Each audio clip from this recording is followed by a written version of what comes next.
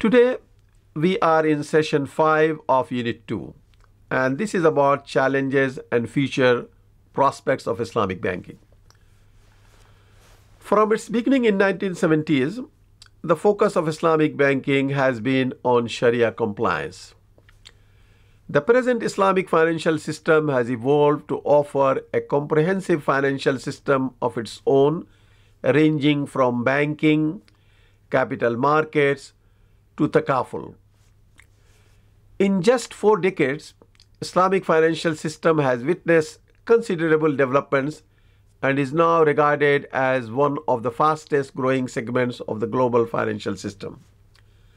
To date, total global financial assets of the Islamic financial industry is estimated to be around $2 trillion.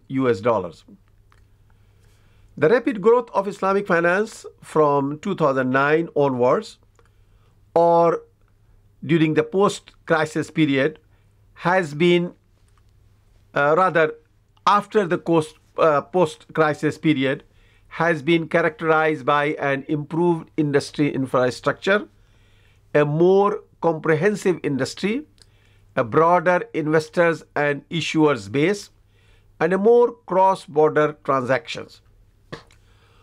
Of significance, the global Islamic financial industry is progressively evolving to be an important component supporting the economic and financial linkages.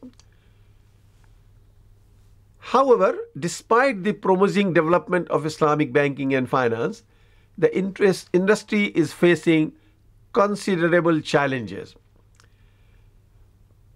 They are, for example, misconception against Islamic banking, lack of uniformity between Sharia views, the documentary complexity, or meaning the documents being used in Islamic financial transactions are very complex. Then we have the problem in moving towards equity-based financing such as mudarba and musharaka.